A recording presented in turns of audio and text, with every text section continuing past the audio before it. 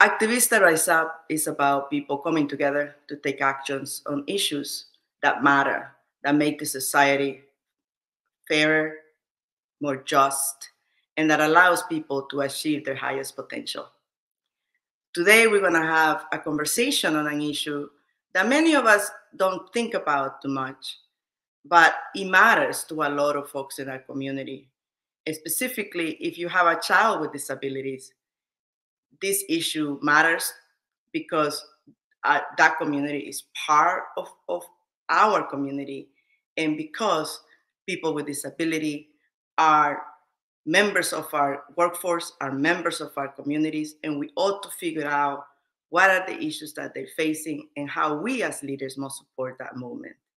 Today, to have this conversation, to learn more about this issue and the leaders in the Latino community who are advancing more understanding about the rights of people with disability and the opportunities that we must create for them. I have a great leader, an amazing human being, Javier Robles. Javier, please join me in front of this conversation. Gracias, Patricia. Thank you for having me on. It's a pleasure to be a part of Activistas Rise Up. So thank you, Javier. And you are, I mean, we'll get to know you a little bit more, but I want my audience to know that you are recently being elected as president of the Latino Action Network. So congratulations. Thank you.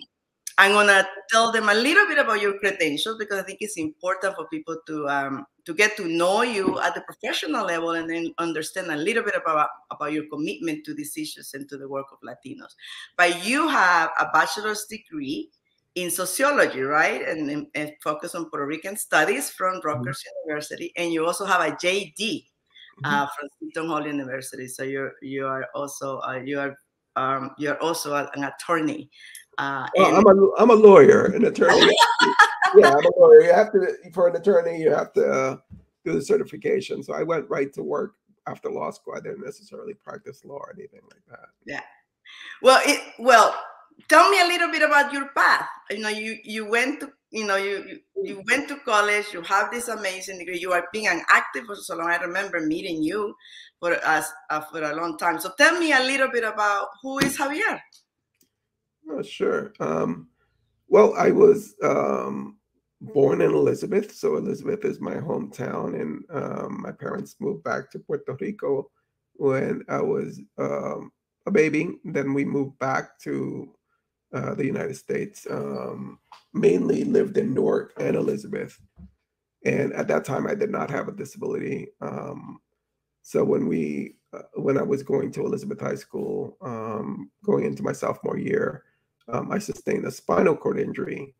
And at that time was actually living in Newark, and I sustained my spinal cord injury in Branch Brook Park in Newark, if anyone knows where that is, close to the cathedral there. And before that, basically, I was just like any other, young Latino living in the city, with, poor parents. My father worked in a factory for all of his life until he retired to Puerto Rico. And, my mother was basically a homemaker and taking care of our family. So, this background experience living in Newark and, in the summers, like a lot of, people might remember, places like Focus, which is one of our 501c3s in the state, would have like free lunch. So we would, me and my brothers and sisters would go and get free lunch and would be, involved that way. But, we were also very much a part of, a lot of the poverty that we still experience today, like places like, where the other place I grew up, Dayton Street in Newark, where it doesn't really exist anymore, and Seth Boyd, and where my cousins and other family members lived, what were called the projects, right? So high crime, high drug use, a lot of poverty, and mainly composed of Black and brown people. Which actually a recent article just came out saying how this space that is currently there will now be turned into movie studios. Yeah. which is Lionsgate, right, area, right. yeah. Hmm. So, so at the age of 16, I did experience a spinal cord injury, um, where I became a quadriplegic at the what's called the C5 level. Yeah. And from there, basically, I went back to high school, and I was fortunate to have a really cool, amazing guidance counselor. And I know that sometimes we don't get lucky, but I was lucky at the time. And she was this little old Jewish lady, Mrs. Khan. I remember her name, and Wow. she was like, Javier, you're gonna have to bring your grades up, because before that I wanted to go into the Air Force, and she's like, you're not gonna be able to do that obviously anymore. So maybe we can try to get you into Rutgers. And I was like, oh, that sounds really hard. I don't know if I could do that. And Yeah, she really worked with me and worked in getting my grades up, so that I could apply to the EOF program or EOP program yeah, at the university. And this is a really big deal for a lot of people, and it's a way for people to get their foot in the door at Rutgers, especially if you come from a disadvantaged background. yeah. And I was able to get into that program for the summer, and I really learned a lot. And I made connections at that point that I still have today. But it was a way for someone to actually have an opportunity. So you know that's sort of. That story speaks to me about how the importance of having counselors in the schools that care about whatever is happening to young people at that point. And I can just imagine, you make it sound like, you said I got a spinal injury, and then I went back to high school, but that must have been traumatic for you. How do you manage going from having what we all consider a normal childhood, normal teenage years, and then go through this traumatic experience, and then what sustained you during that process, and what inspired you to keep going in many ways? Yeah, and that's a good question, right? And it's something that I talk to people with disabilities today. Like when I go and talk to newly injured people, or talk to people for the first time that really are asking themselves that question, like, how do you get past having a serious injury and a lifelong disability, at the age of 16, or whatever age you're at that point. And how do you just say, I don't want to give up, I want to try and do new things. And it's difficult, and not everybody can do that. And it was difficult for me. It's difficult for everybody I met at Kessler Rehab when we were in there. Hmm. And it's even harder today, right? When I went to rehab in 1983, you could spend 4 or 5 months in rehab. Today, if you have a spinal cord injury, you're in and out in 4 weeks max, Wow. right? So you Wow. don't necessarily have a chance to even process what happened to you. You don't have a chance to speak to people. You don't even have a chance to speak to other people who've had the same injury, like I did. And we think about the challenges that people face today in healthcare, and this is a challenge across the board, whether you are having a baby as a mom, you're in and out. They don't want you there. Or Yeah. whether you are, have a spinal cord injury. It's sort of like, and people of color and Latinos and African Americans in particular, um, are suffering at the hands of a healthcare system that really is detrimental to us. And back then I was fortunate that, I had that opportunity when I think back on it, but it wasn't easy.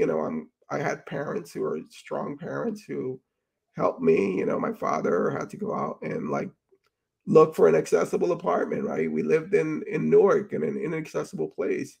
And he had to find an apartment, and he had to like set it up and, come and pick me up from the hospital, and like learn how to do transfers from a wheelchair to a bed, or, Mhm. take care of a catheter, all these other things that people don't think about.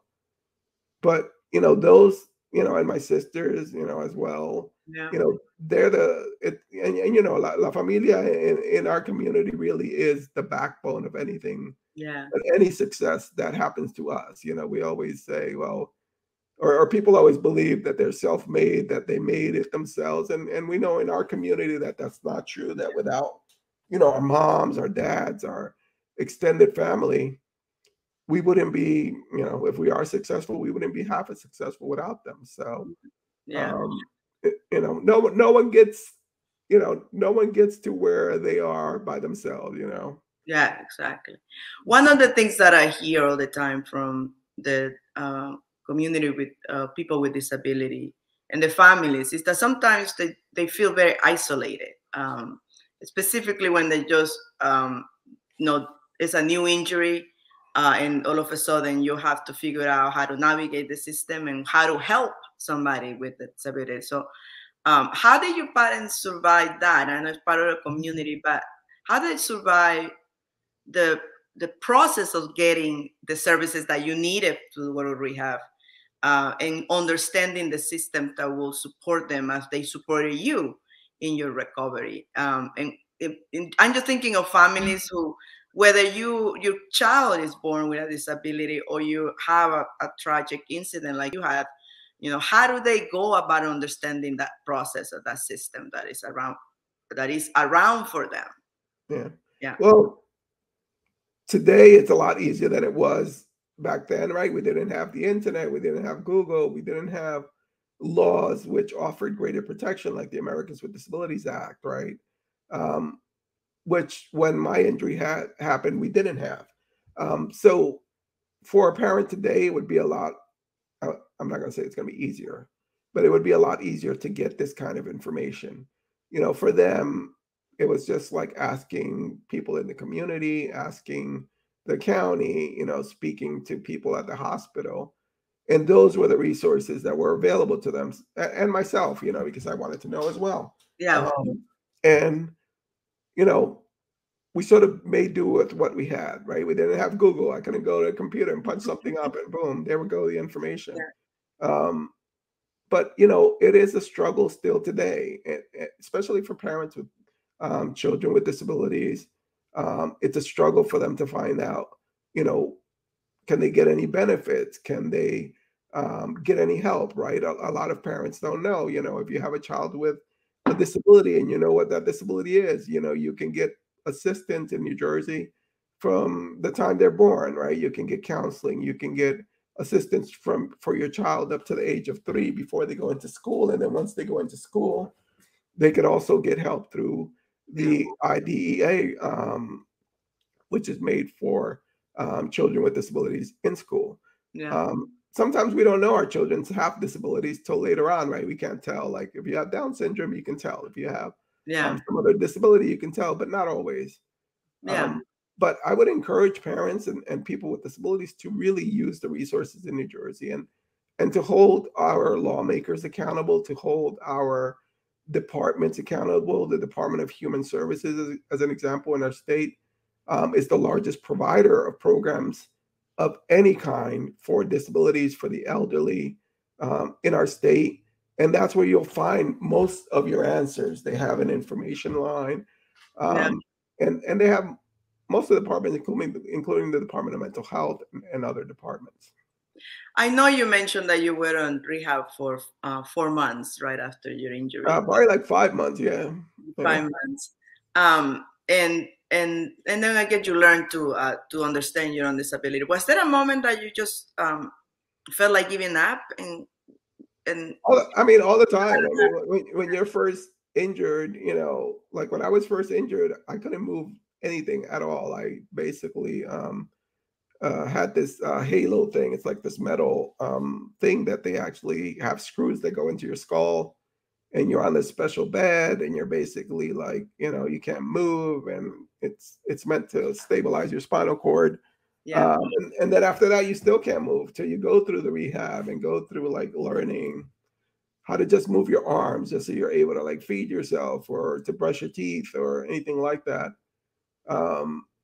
So, obviously for a 16-year-old who thought they had like the rest of their life ahead of them, it's sort of difficult to process that, and I was fortunate again, not everybody is fortunate as I was, even today, especially people who don't have health insurance. or people who are immigrants to our country, right? People who might be here, um, because they came to work and they came to make a better life for themselves, and all of a sudden they fall off a roof, right? And I've heard Yeah. of these stories, or Yeah. something happens to them, right? And all of a sudden, they are really in a bad position to some extent. Yeah. So, I always know that I personally am very fortunate.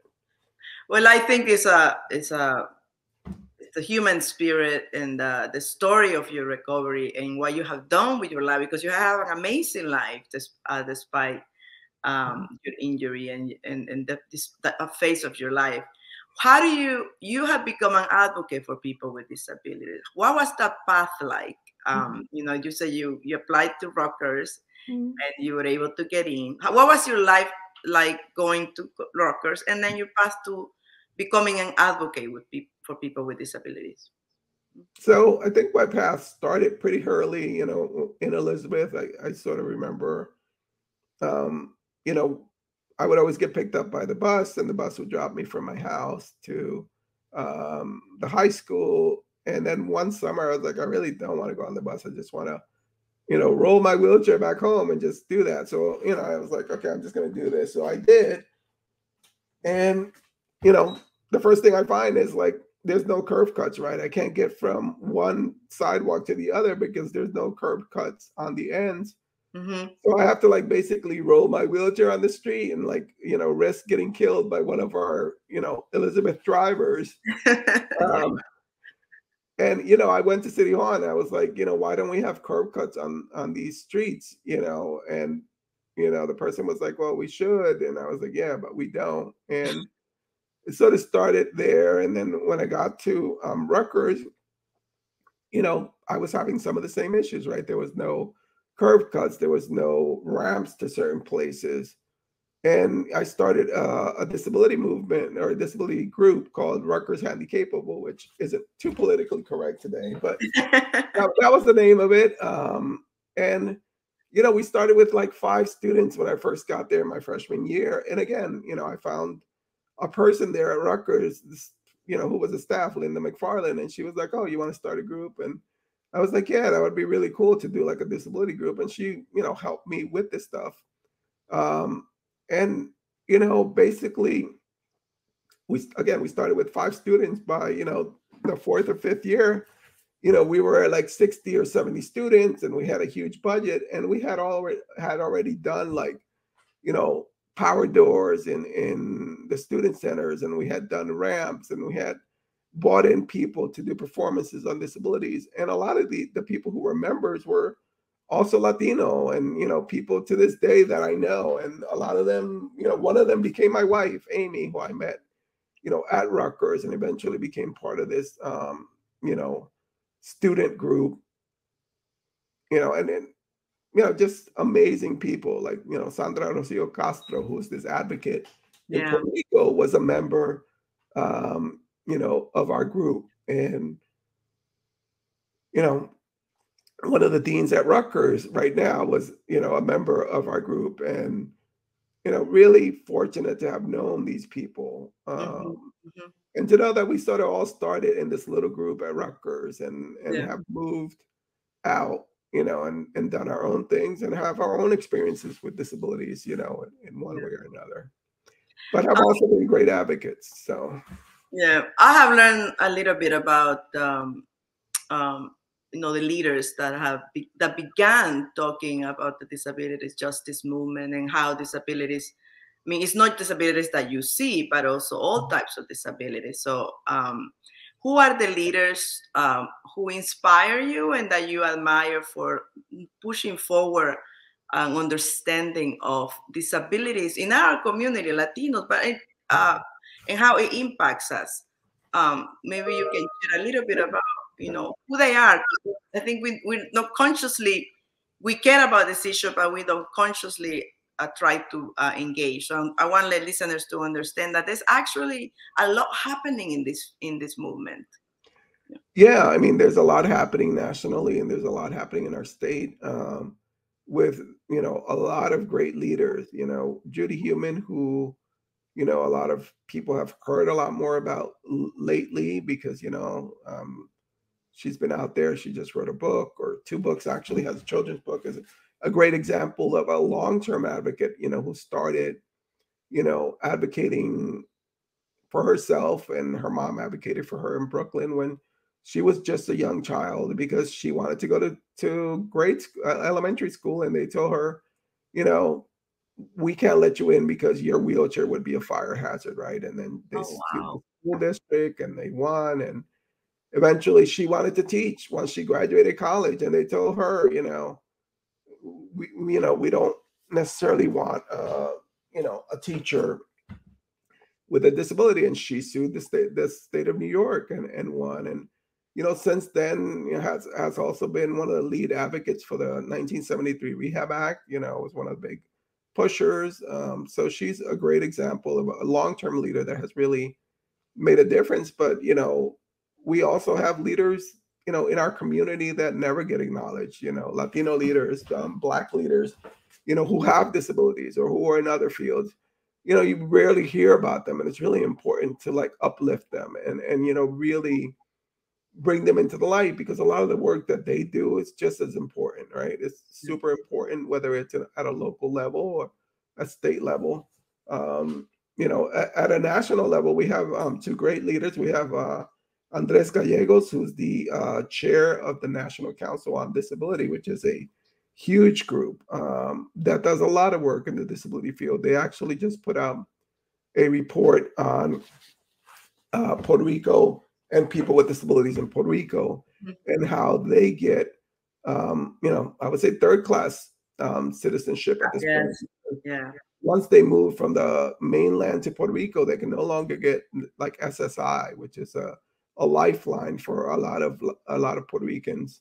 And the Supreme Court basically said that we're not entitled to SSI because we don't pay federal taxes, although we do pay for the federal tax roll, Mhm. wages, and actually Puerto Rico pays more in that type than do 6 other states, including the Mariana Islands, which does get SSI. So, there's a lot of national issues, and he actually worked on that. Andres worked on that, and his group worked on that, and they just released the report actually just yesterday. Yeah. Um, Vincenzo Piscopo is another, great leader. He's Venezuelan. They're both Venezuelan, actually.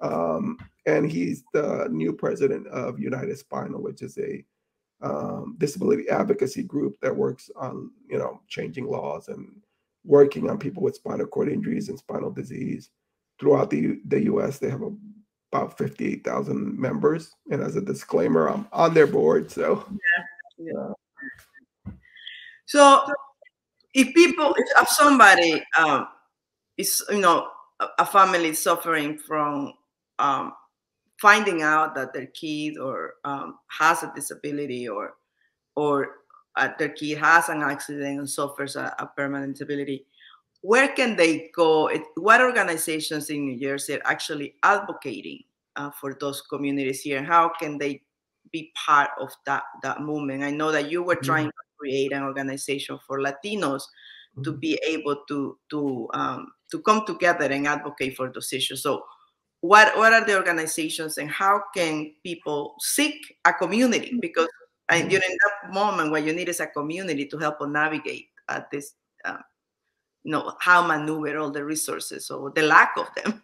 you know so, Yeah, I think the first place to start is a great resource online, and there's an actual hardcover book that you can also get.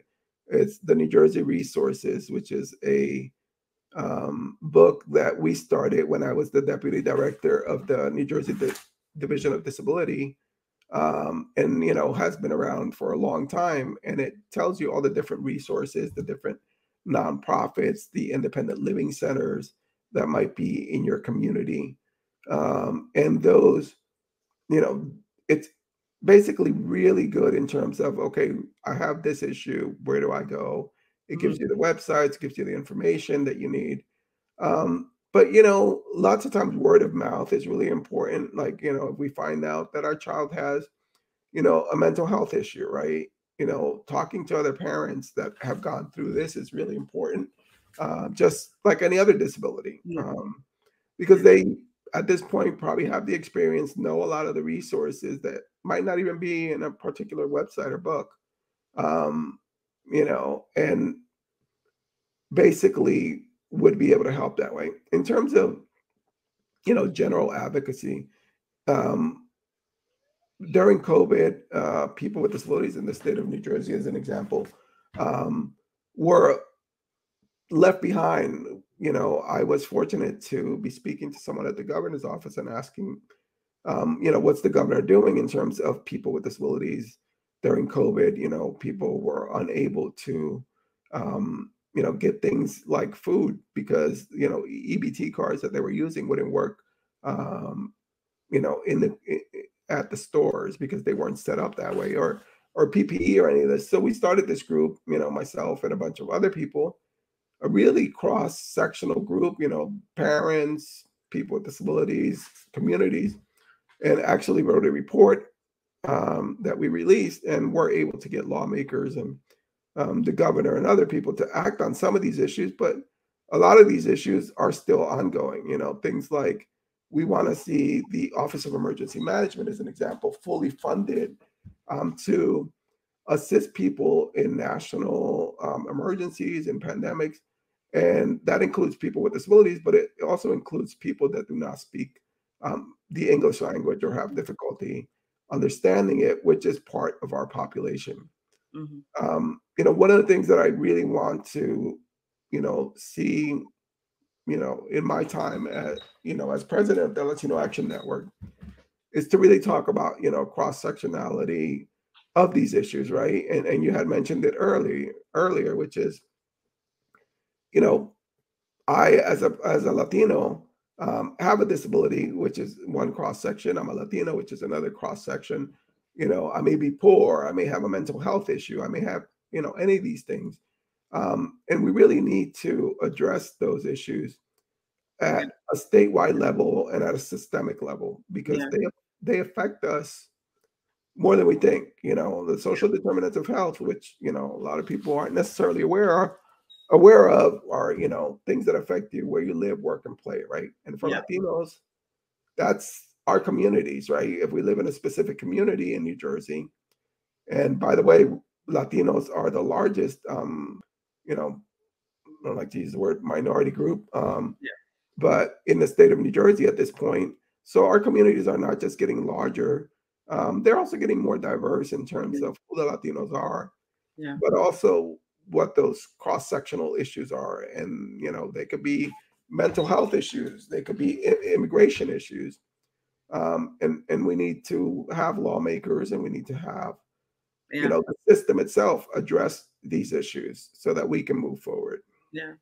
I mean, you have been elected as the president of the Latino Action Network, the largest civil rights organization for Latinos in New Jersey.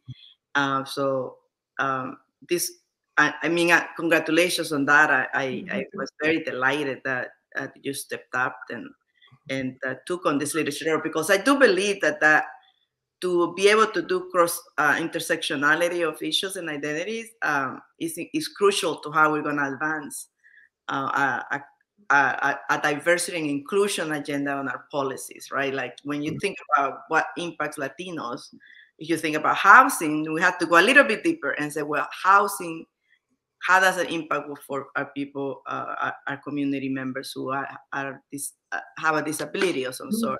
If we talk about workers' rights, like how do we think about workers' rights and workplace issues and how they impact workers with disabilities? So I think you're at the right leader at the right time, because we gotta be um, more inclusive of all the different identities and issues in our community. You have had a very successful professional career, and you have been part of the Latino Action Network for a long time. But how, as a leader of the Latino Action Network, what's your vision of how we grow the influence of this community, of our community in New Jersey? Mhm. Well, I mean, first of all, I have to, thank Chris Estevez and Frank Freire, who were the two past presidents, and have really set the groundwork for, anything that I do or the group does forward. And of course, they're still involved and still, part of what we're doing. Things like the educational lawsuit, which Chris was immensely involved with, or the Mount Laurel stuff, which Frank was involved with, are two issues that when we talk about intersectionality are really key. When we look at the issue of education really briefly, we're talking about Black and brown students in our state who are suffering because we do not really have a choice in where our young Latino and Black and brown students go. So, that's probably one of the most intersectional issues that if we look at, can begin to think of, well, let's take this and continue moving forward on these issues. I think my vision for the Latino Action Network, is to really continue the work that Frank and Christian have done, but really also bring in, ideas like, who else is affected, like we're affected. And I think that building power bases with other communities, like we've been doing, but even including more communities, right, that are affected by poverty, by immigration, by healthcare issues like Latinos are, and saying, this is not just a Latino issue. This is an issue that affects a lot of different communities in our state.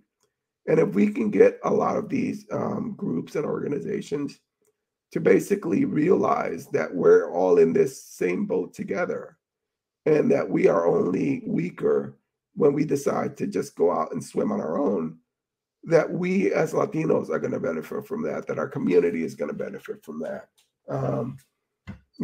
And for too long, and, at least this is my experience, we have a lot of infighting within our own communities, within our own Latino communities, and that at the end of the day doesn't help me. It doesn't help you. It doesn't help anybody in our community. If we're too busy basically fighting for the crumbs that government throws at us, or too busy, wondering,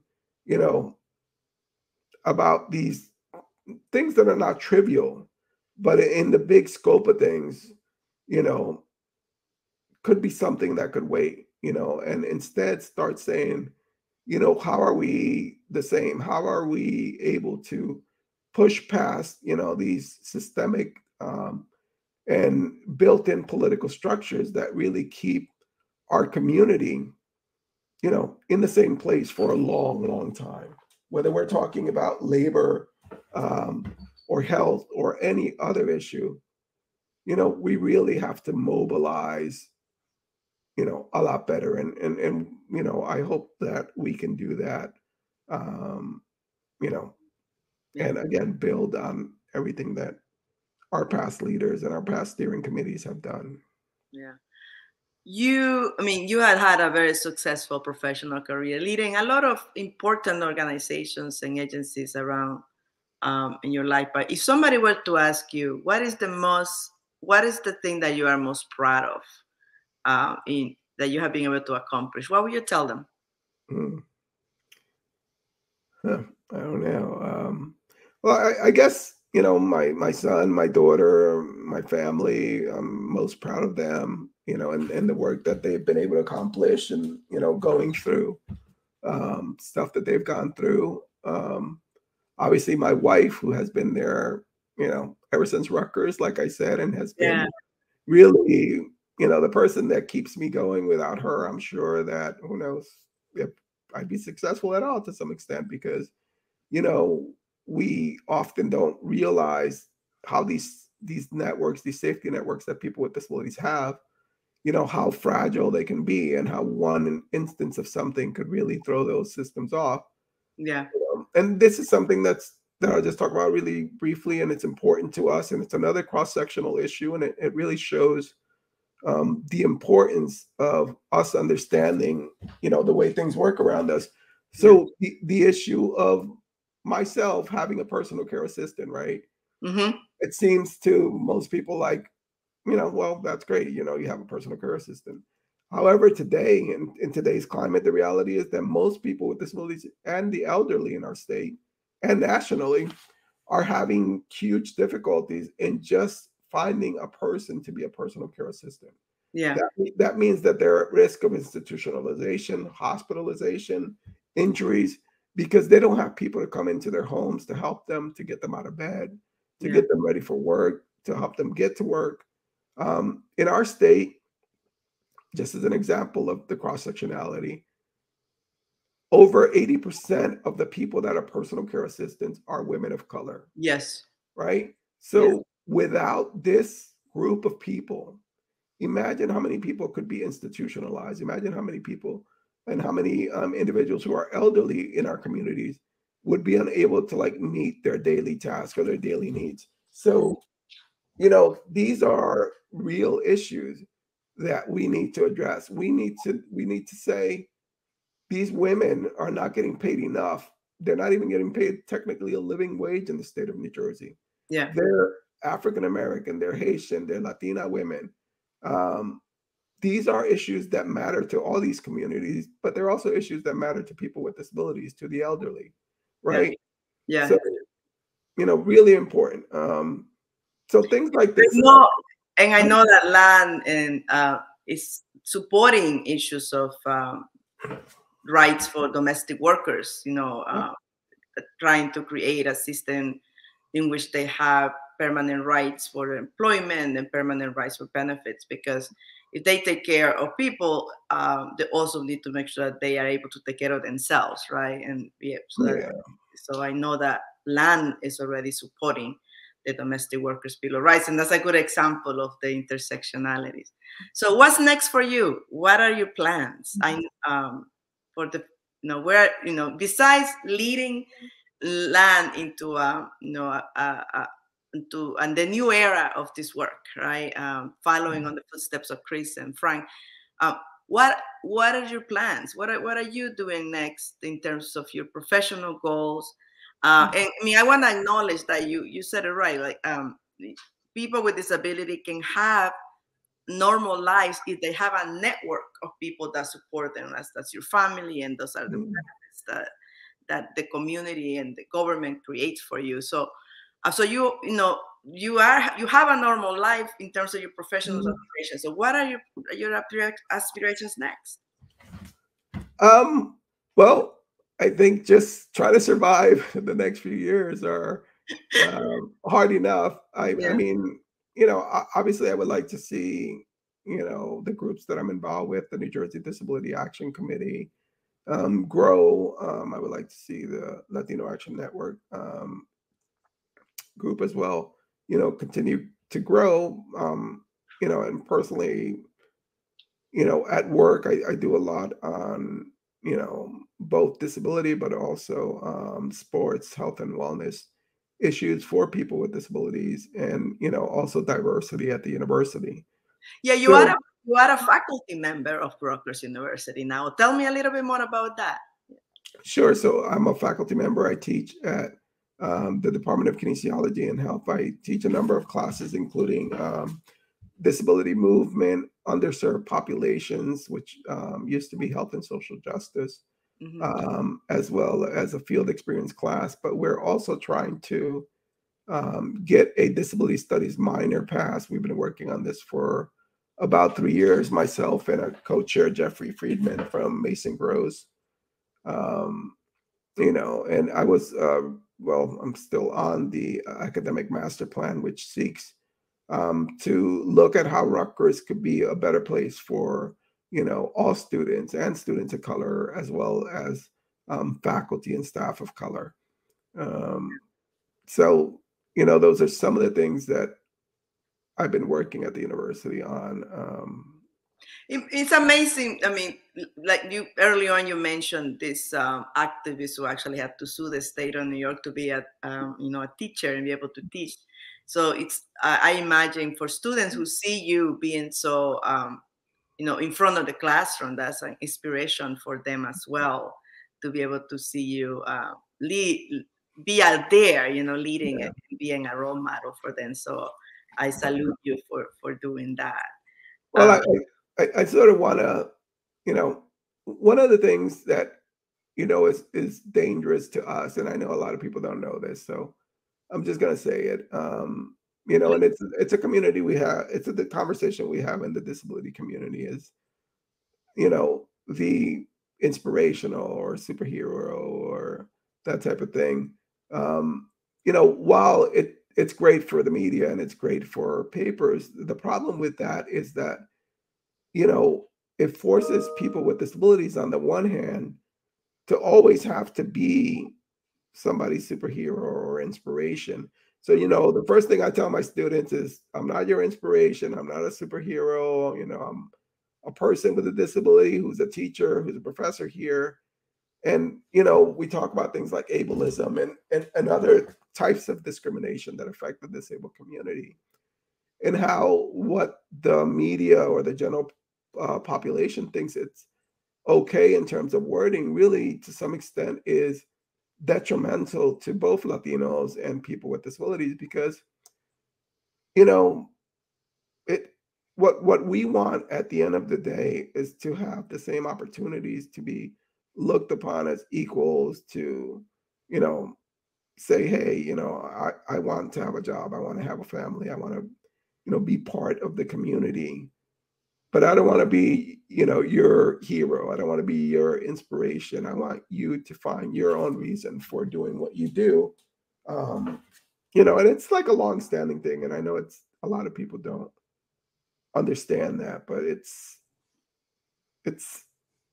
something that's to some extent important, I think. No, thank you for sharing that, because I think that when we create an ideal or a put somebody in a pedestal, what a hero should be, then people have different stories in their lives. So if you're not like that, then am I a hero? And right, so Yeah, figuring out what's your own reason for doing, or for getting up in the morning and for trying again. I think that that's the important yeah. thing. I, you know, I, yeah. It's difficult to be in that space. And one of the most difficult things, and I'm sure, a lot of people could tell you this, because sometimes you're in two different worlds separately, like you're in the disability community, Latino community, the teaching community.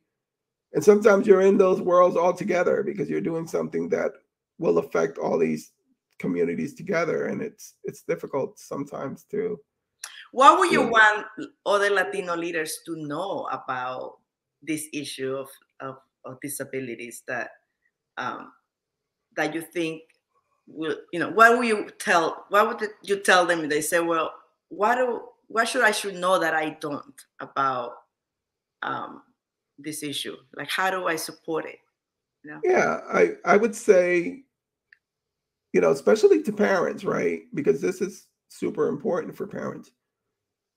Give your child every opportunity to be, you know, involved in everything that they want to be. Give them options, don't say, well, your disability, you can't do that, or, you can't play sports, or, you can't be involved in this group or that group, right?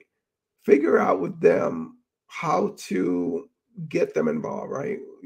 I work with the New Jersey Blind Athletes Association, and, the co-teacher in my class is the coach for that. And, you wouldn't believe how many times parents, especially of young kids, are so scared to just let their kids go out there and, do wheelchair racing, or, play track and field, because they think they're going to get hurt, right? Yeah, As an example. And we all do that, right? We're parents. We don't want our kids to fall down. We don't want them to get hurt. But the reality is, you want to treat your child with a disability just like every other parent treats their child with a disability. And sometimes that means that they're going to get hurt. Sometimes that means that, they're going to have a learning experience from something that happens to them. yeah, And it's going to be painful to you as a parent to see that, but you have to step back and let them do that, because that's what creates independence in any child. yeah, But, people with disabilities, especially Latinos and African Americans, who are 90% more likely to be unemployed or to drop out of school or anything like that. And again, we're talking about disabilities generally, right? Not somebody in a wheelchair. We're talking about mental health issues. We're talking about, amputations, From autism, which is a big issue. autism. Yeah, autism, which is huge in New Jersey, Yeah. in many communities. So, I think the most important part is to let your child be a child, give them every opportunity you can, find out the resources that you need to make sure that they feel successful. And once they feel successful, they're going to want to be successful. And that's super important for our community. Yes, I thank you for that message, because being a parent is hard at any age and with any type of child. But I want families who have kids with a disability to feel that there is a community out there for them to seek help and support. So who should they call if they have a question or they lost? Should they how can they stay connected to the work that you're doing, or in the different organizations that you are working around these issues? Sure. If we have a Facebook group for the Latino Action Network, which I welcome people to join. We also have Instagram now, and we're on LinkedIn. If you type in Latino Action Network, you should be able to access us, and the information should come to me if you have a question or anything like that. If you want more information about the Disability Action Committee or anything like that, I'll include my email, which is disabled, THISABLED @gmail.com. Yeah. And, you can reach me that way as well. And, any of those methods for the New Jersey Disability Action Committee. And, I'll also include some of the resources that Patricia can give to you all. And if you send, yes, we'll include all the resources and all the research and all the links that you have provided us at the end of the show, so people can have it accessible. And I just want to remind our listeners that the Latino Action Network is a statewide coalition of organizations that service the Latino community. So through this disability committee, Javier, you can connect people to the resources wherever they are in the state, right? Yeah, and I would encourage Latinos in our state who want to join the Latino Action Network, who want to come in and either volunteer or work with us. We're always looking for people to assist. We're always looking for young people, because it's important to train our young Latinos for the future of advocacy, whatever that is. And who knows what it'll be in 10 or 20 years.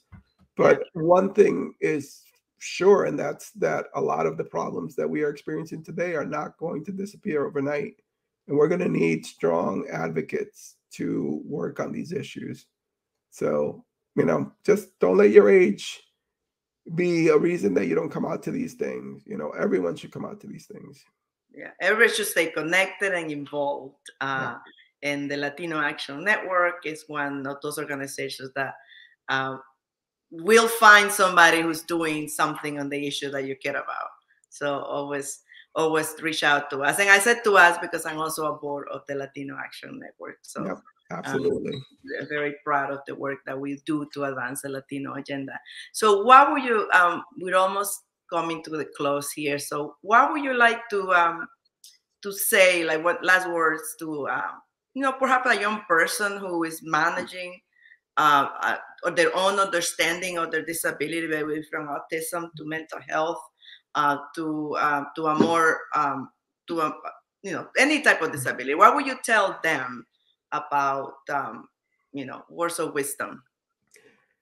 I would tell them, never let anyone tell you you can't do something, or let them tell you, no, that's not possible, right?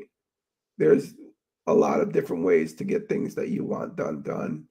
And, individuals with disabilities really need to be their own best advocates. And I know that's difficult sometimes, but we really need to push for the things that we want to see happen in our lives as Latinos as well. So I would say the same thing. Yeah. Well, Thank you, hermano, for all you do for the Latino community and for the community with people with disabilities. We are excited to have your leadership at the statewide level and national level. And I would just encourage anyone who is facing any type of disability to join our community, to join the community of activists and leaders like Javier, who are trying to figure out how to get the resources and the support that we all need for all of our members of our community to have productive, successful, and full lives. So join our community, join any organization, take action, and stay connected to us here at Activista Rise Up, so you get connected to leaders who are at the forefront of leading movements to empower people to be their best.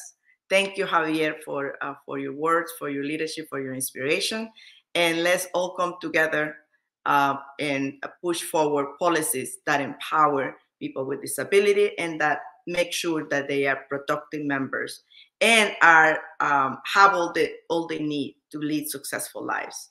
This is Activista Rise Up, and I am Dr. Patricia Campos-Medina. Thank you for listening.